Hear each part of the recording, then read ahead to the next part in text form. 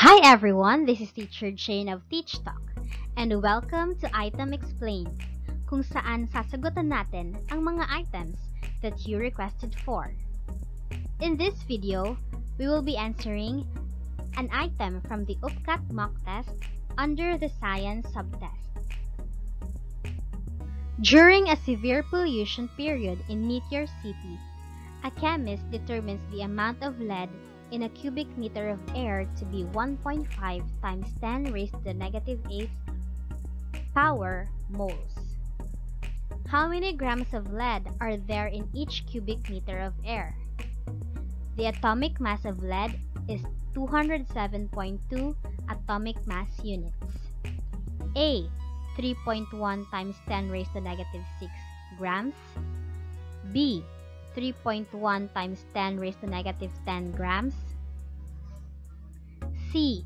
3.1 times 10 raised to negative 12 grams. D. 3.1 times 10 raised to negative 4 grams.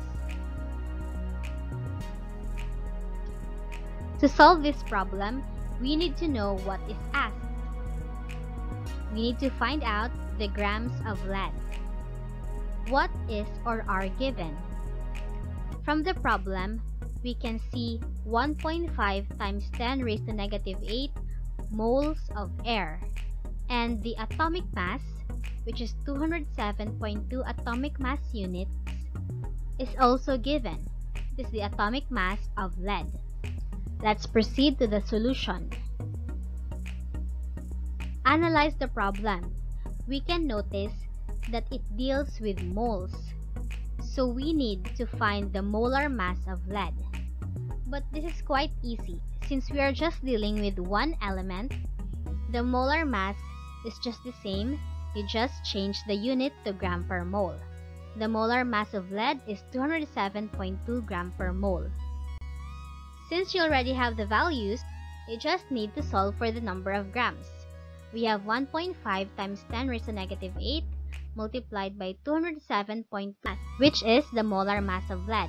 Then you cancel the units and you perform the operations. You will be left with 1.5 times 10 raised to negative 6 grams. The correct answer for this problem is letter A, 3.1 times 10 raised to negative 6 grams. That ends our item explained video for today. If you have any item requests, comment it down or send us a message on Facebook. Don't forget to subscribe and share this video to your friends so that we can learn together. See you tomorrow, guys. Bye!